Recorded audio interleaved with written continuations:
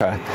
So you're running all this on a Linux box? Yeah. The database server is already running as a project? Exactly. But this is totally, I mean, this code really should be platform independent. You should be able to do this on anything. Windows machine, it should work just fine, or OS 10. But yeah, I use Linux at home for this just because that's what I'm used to and what I find I can get stuff done most quickly on. So that's it. It should work on Linux 10, on Windows 10. Python, Python is, in theory, platform independent. So, unless you're really getting into the underlying details of the operating system, then it shouldn't be any problem to, take this exact same code, put it onto a properly configured, Windows machine, and it would work. Right, it's properly configured. You're having some SQL server running on the machine. Yeah. Yeah, that's right. In theory, it works. And so that was step one. So what we've done is we've gone through every single of these pages, and we've grabbed every single row of this information. We've pulled out the information for each of these, just put it into a database. And each of these is just just a column within my database. So what I have now essentially mirrors this information here, which is great. And then anytime I want to update it, I just run it again, and it looks, and if it finds a new recording that is not in there, it just adds it. Okay, great. So, step two. Let's download all the recordings. So, I'm using basically the same libraries that I used before. This is where I want to store all, the folder on my computer that I want to store all the audio in. And so now, here I'm going to start with the database. So I start with the database, and I want to get all my recordings. Okay, so let's pull out every single entry from this database, and let's figure out what the URL. In other words, I'm pulling out every URL from every single row, and I'm putting them into a big list called URLs. Okay. Now I'm just going to loop through those URLs and download download every single one of them. Okay. And so I'm going to title each of these files, each of these downloads, as the actual URL 0 refers to that index number there. And so each one of these files is going to have a unique name that is equal to that number right there. And check if it already exists. If so, continue. And then if not, just grab the file. And so again, here I use the same old requests library that comes with Python. It's built into Python. Get this URL, then open a new file with name path, which is right here, and this means write binary. And then just write it as it comes in, and that's all it's doing. And once it's done, it flushes the buffer, and it gives me a little message about what's going on, and then I'm done. That's it. And so that's how it worked. And this was very effective, and it downloaded all of those recordings in about 3 days. Going, call it about 10 or 12 hours at a stretch overnight each time. And then, at some future lecture, I'll talk about then what I did with all these recordings, because that was really the point. That was kind of, I didn't do this to learn web scraping. I did it so I could, do an interesting project with machine learning. But we'll save that one for another lecture. Any questions or anything about this? Okay. Did you have to log into this website? No. So this is an example of a website you didn't have to do anything to access it. That's correct. It's all read only. And it's funny that you should mention that, because as a matter of fact, the next site that I'm going to talk about, you do have to log in to get the information I wanted. Okay. They know exactly who's in the website. Well, And so, yeah, that's true. But so I started with this example because this is a simpler case, and this is, kind of almost as simple as it gets. I mean, they formatted their data in a very nice, easy to grab way. The data format hasn't changed over time, which is nice. This is the same thing. When I did this, probably, gosh, maybe over a year ago now, it was just the exact same data format that exists right now. And so this is a pretty easy problem to solve. The other extreme would be something that's running, PHP or some kind of a back-end project. So what you're, and one of the things with web scraping is you are making a whole lot of assumptions that, if I look at my does it look like that website was written in PHP? No, there's a couple. It's got a couple of widgets that are in PHP, but generally it's a flat website. You go to a certain URL, you're always going to get the same thing. Whereas there's a lot of these websites that, like popular news aggregation sites. Or you click on a link and the URL doesn't change. So it's you can't access it via REST as easily. Correct. Yeah, okay. And you'll go to this thing, and it'll run some PHP script that it may ask for a cookie. It may use a function of your recent browsing history. It may. But it's the same URL, and you're getting something. It's not deterministic. It's not completely deterministic. Yeah. Okay. Or there's something going on, and CGI is particularly annoying. So, and one of the things that you're very vulnerable to when you do automated, web scraping like this is then they change their web page, and more often than not, that's going to break your scraper. So I'm dependent on them, calling, these various data fields what they're calling them, if they change this to, URLs with an S or something, then it just broke my system. And so you are dependent on them. Well, even if they change the order in this case. Order should be actually okay. If they change the order, it would still work. But if they change the names of any of these things, it would break it. And so that's actually what happened for my next example. So my next example, this is another kind of fun project. I'm a member of the Seattle Mountaineers since 2010, and one of the ways that the way the Mountaineers works is people you click on find activities, and oh wow, okay, there are a bunch of. Come on. You haven't logged in yet, right? Correct. I've not logged in. So this is up for anonymous access right now, and.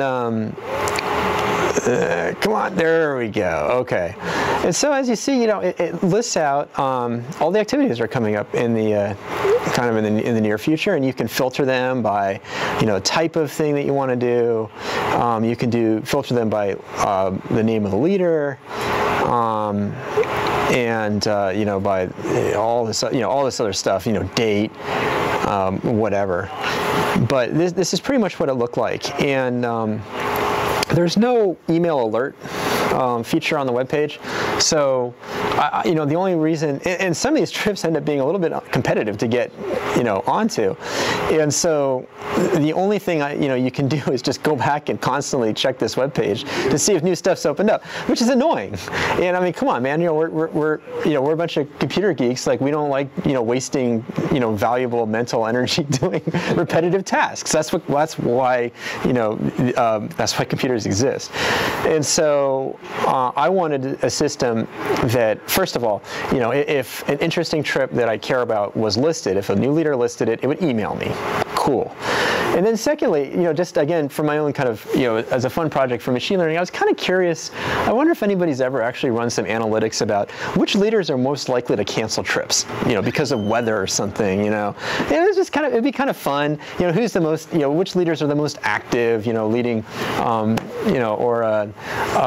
which leaders are the most popular, and or which locations are the most popular. There's absolutely no reason that I would want to know this information other than I think it'd be kind of fun.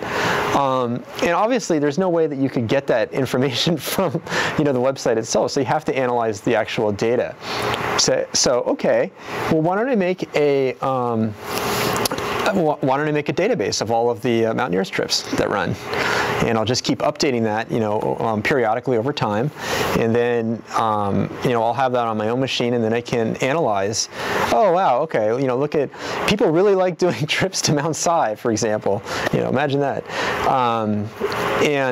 Okay, well that's kind of neat. And so the first version of this web scraper I built and got it working, and it was doing its thing, and then they completely redid their web page, and it totally broke my web scraper. And that's what I was saying. The Mountaineers maybe about a year and a half ago did a full overhaul of this web page, and it looks completely different now than it used to.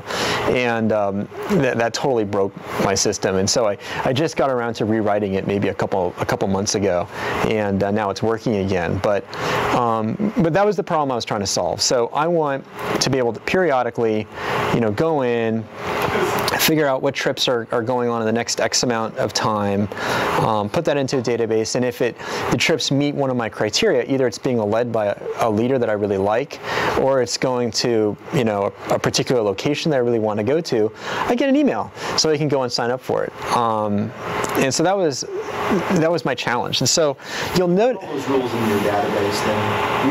You have a web scraping app, sucks the data down periodically, so that now you've got a Postgres database, all of the data, and then you probably have some rules in your database that then send you email or spit out something. The email decision is made at the time that the data is entered into the database. Oh, so yeah, so it first brings it down from the website. It says find something interesting. Because I want to know. Just putting it in your database. Because I want to know as early as possible when those trips are listed. So this is what my email looks like. Okay, so trip details. Here's my leader. There's the location. Remarks, the date that it's going on. What type of trip it is. Oh, and how many slots they have open. So that's it. It's pretty simple, but also effective. And it's kind of all the information I'd want to be able to then decide if I wanted to sign up for that trip. And I never had to go and check the web page. It's just it comes to push rather than pull. So it lets me know when something interesting comes up rather than me having to remember to, which I never would do, log on and check. As a result of you polling the database every night or something. Not even every night, but yeah, periodically. Yeah. Because there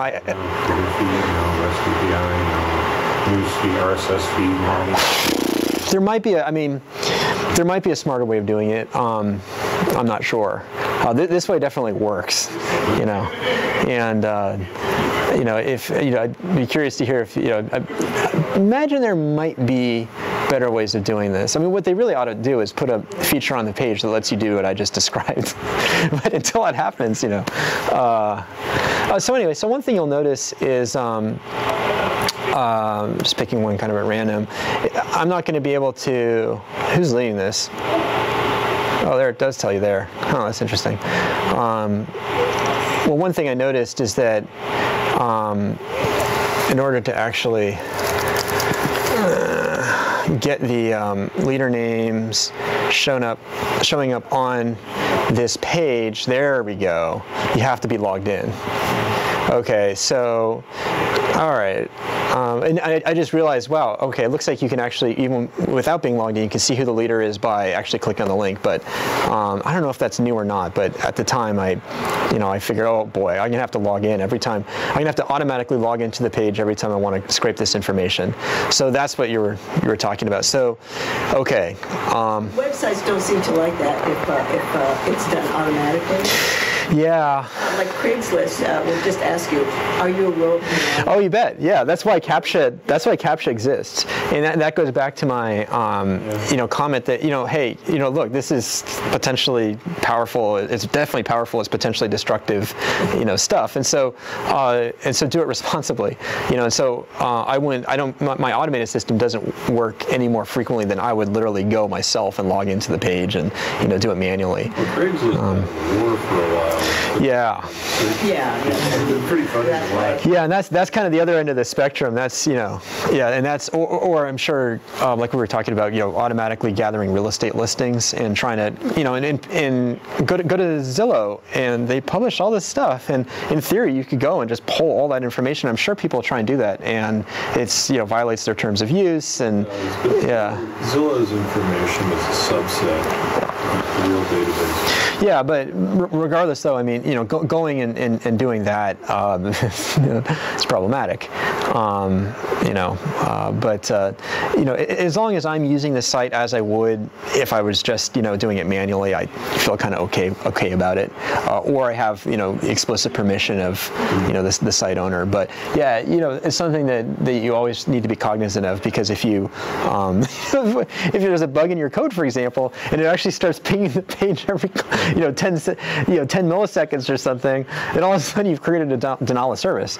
And so that's why it's important to be respectful and courteous when you're doing this sort of stuff. Some websites like NASA, they kind of want to encourage that. Yeah, and so yeah, that's. They'd rather you mirror their stuff. Yeah. So there's a robots.txt. Exactly, and so, which is kind of, I mean, I'm sorry, it just begs the question. I mean, if somebody's going to make a robots.txt, file, then the next thing I'm going to do is just add a line of code to ignore the robots. And so, yeah, I mean, it's really comes down to a matter of courtesy, I think, and people, being respectful of, all the hard work that people put together, making this information available to us.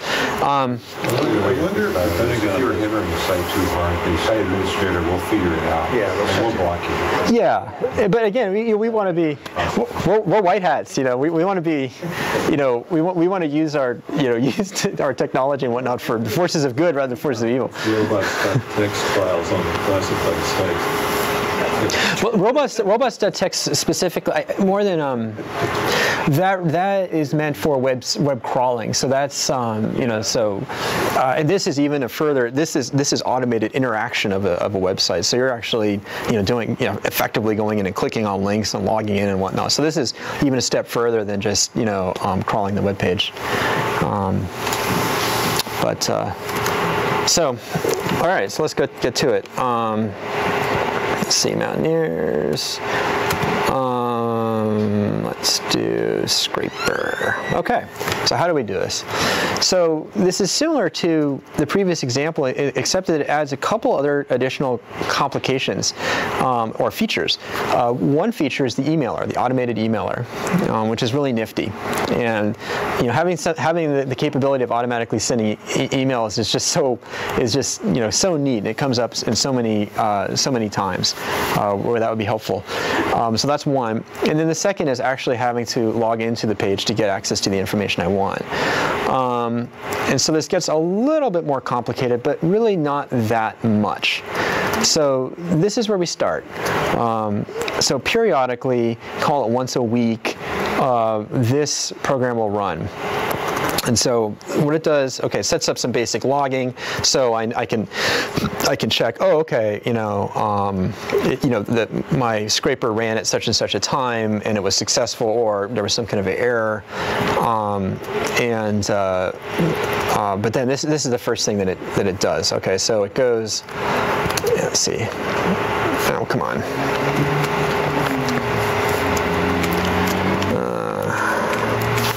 Let's see, web grabber. There we go. Okay. So this is really the first interesting step. So this uses a library called Mechanize. Mechanize is a very popular tool for, in effect, I would describe it as programmatically creating a browser. So this is allows your computer to basically act like a web browser. So the first thing it does is it actually creates a browser. and you don't see this browser anywhere, but it effectively, as far as the web page is concerned, you're just going to that web page with your own browser and looking at its information just like any other human would do. And so it sets up facilities for handling cookies, and this stuff is all standard. It's in the documentation. It's actually pretty straightforward. And here you asked to handle robots, whether you want to respect the robots text, so it's a switch. You can say yes or no. That's a flaw. Yeah, well, you have to for this, I think. Yeah, I don't think it would work with, so okay, let's see. That's. Oh, so you say your user agent. You tell them that you are a Mozilla running on. Yeah, and so this is actually my actual user agent that I usually use anyway. But you could set this to whatever you want. I mean, and that's the beauty of it. You're literally emulating, I guess is a good word for it, emulating a web browser. Okay, so you set this all up, and for those of you who aren't super technical about how web browsers and whatnot work, these things usually are all happening behind the scenes. You have no idea that they're going on. The user agent is a little piece of text that your web browser sends to the web page that you're looking at that lets it know a little bit of basic information, namely what version of Chrome are you using, what platform are you using, stuff like that. That's typically very, very kind of basic, and the reason is because the web page might, in the olden days of Internet Explorer 6, right? I think that was the infamous one. It couldn't handle a lot of stuff that Chrome would handle, and so me as the web designer had to actually have essentially different web pages, one for people who are still using Internet Explorer 6, or, versus Chrome or Firefox or whatever. But okay. So was the main reason you needed the mechanized library in this example because you needed to explicitly log in? Yep, that's it. That was the only reason? Yeah, that's the only reason. The other library did not have the ability to post. That's correct. Yeah.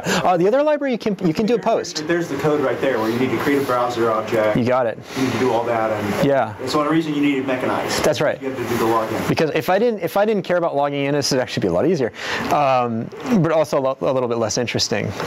So when you say BR submit, it then comes back with a different URL. And that's correct, yeah. You said you had the ability to post in the other library. Yeah. What's the difference between posting and doing what you're doing here? Because this one requires cookies, requires a session cookie. Yeah, because when you log into and I should confess my kind of ignorance on this topic. I don't know nearly as much about it than I think a lot of other folks. But when you log into a web page, it puts a session cookie on your. There are different ways of authenticating a user. One of those ways is it puts a session cookie on your web page. That's just a unique temporary token that says, oh, you're a user X, Y, and Z, and nobody else would know what that token is because I already authenticated that you gave me the correct username and password.